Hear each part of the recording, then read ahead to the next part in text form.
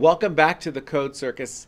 Today we are going to talk about sending information back from the functions that we have created or that are created by other parts of Python and how to receive that information. The structure is actually pretty simple, but there are a couple things that we have to pay attention to. So let's take a look. Let's dive right in and look at some code. Again, we're going to use the def command to define our function. We're going to put in a name. It could be my function. I want to get anybody confused. You can call this anything you want. Happy days, just let you know we can do anything.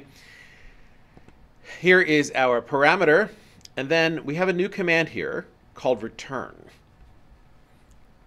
Return will send back one value to our calling function. So I should rename all of these, otherwise we're going to have a problem. Happy days. There we go.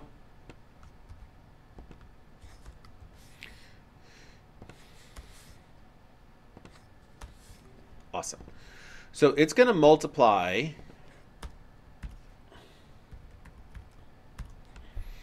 whatever value we send to it by 5. And as long as it can accept that multiplication, which all these can, then we're going to get it to print out the value that is returned by that happy days function. So let's take a look and see what we got here. You can see 3 times 5 is 20. 5 times 4 is 20. And then we do happy, happy, happy, happy. So that prints out 5 times as well.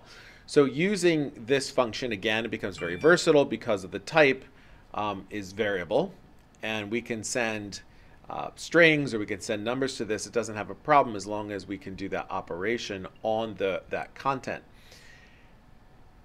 The thing you have to be careful of is when you start using things like conditionals. So if, for example, if I say if x is greater than 0, return 5. Now let's see what happens when we run this. We get an error. Oh, do I have something else wrong? If x greater than greater than is not supported between instances of string and int. But let me just take out the happy. Let's just put in 0 and see how that works, because that's one problem first off. But here's the real problem. When we put in a value that is in a conditional and we don't handle the return, we get back a value of none.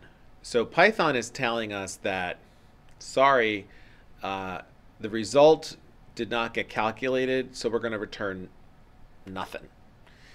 And that's okay in a lot of cases, but sometimes you want to process the values being returned, and a value of none gets processed very differently than a number. So it is good coding skill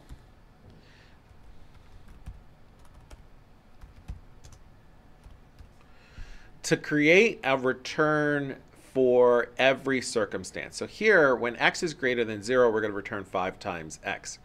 For any value where x is less than or equal to 0, we're just going to return -1. So when we clear this, and now we get a -1 for that last value. And in fact, yeah, I don't think we can do the string comparison. I don't think that'll still work.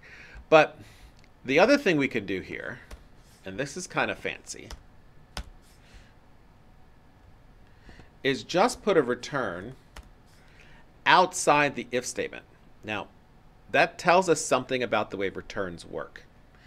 As soon as the function hits the return command, it exits the processing of the function. So if x is greater than 0, it's going to return 5 times x. But if x is less than or equal to 0, it will not do a return statement. It's going to skip down. In fact, let's put a print statement here just so we can see this. Print not returned above. So it's going to run this statement. Then it's going to return -1. So we can actually get away with not using the else statement. And the reason why I tell you this is not so you have to do it this way, but a lot of times you'll see code written in this way. So you need to think about what is actually going on. The processing of the function stops right here if x is greater than 0. It jumps out of that function. It never gets to these two statements. If x is less than or equal to 0, it doesn't get to this statement, and it gets to these two statements in turn, one after the other. And in fact, if I put another return after this, it's never going to get to that return statement because I've already returned the -1. It will never do anything below that return of -1. So that's important to understand about your return statements. The other thing I want to look at here is kind of interesting. It's called a pass statement. And we've seen this before when we talked about conditionals, but I think it has more use here. Suppose you're writing a program and you know you're going to want some functions in that program, but you don't quite know exactly what you want them to do yet, and you're just not ready to write them. But you want to be able to call them within the function. Maybe it's some kind of event or something like that. By using the pass operator, we can tell Python that we're really kind of holding the space here. We're going to come back later and fill this in. And it really just avoids getting an error. So if I just run this, it runs fine. It's not going to do anything, but it's going to run fine. If I take out the word pass and try to run it, I'm going to get an error because the function technically is not defined. It's not completely defined. So I have to put that password in there if I don't want to put anything in there and I just want to use it as a placeholder. So this is an important way of helping you design your code. You might find later on there's reasons why we want to put those in there in order to this is called a method decomposition or function decomposition, where you break down your thoughts into smaller parts. Let's say, for example, you wanted to calculate the quadratic formula, and you knew that in order to calculate the quadratic formula, there's certain things you had to do. So you listed out those steps, and it might be calculate the discriminant first, right?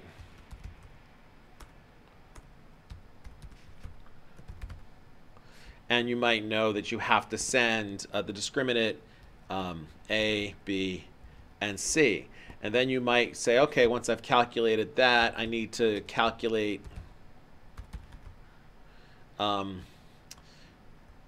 whether it's a negative or a positive to determine whether it's a imaginary number. So calculate imaginary, let's say, for example.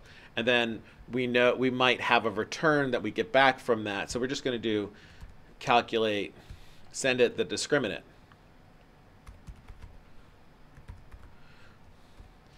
So, and then do a pass with that.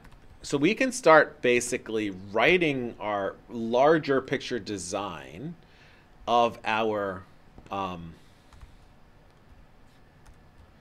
function, right, in order to get a good idea of how it might work. And it's not actually going to do anything. It's just going to stop. I might actually have to send numbers to make that work, but we'll just take that out for now. It's not going to do anything. It's just going to stop and kind of create a placeholder for us in order to give us a place to think through our code. Now, we could write it out on paper, but this kind of gives us a way of physically in the code writing out a structure that we know we have to go back later on and fill in. So it's a useful way of learning how to code. There's one other thing in here that I kind of, this is where we would normally talk about it, but it's really a more advanced topic, so we're going to leave it off. But if you hear somebody talk about recursion, that's when a function calls itself. And this is kind of tricky to deal with. So we're going to leave this. Maybe at the very, very end of the course, if we have space, we'll come back and we'll talk about recursion, because it does have some neat uses in coding and solving some puzzles. But anything you can do in recursion, you can always solve with a regular loop solution. So you're not going to get stuck into something that you can't solve, and you need recursion that you have to use. So that is all for today. I will see you next time.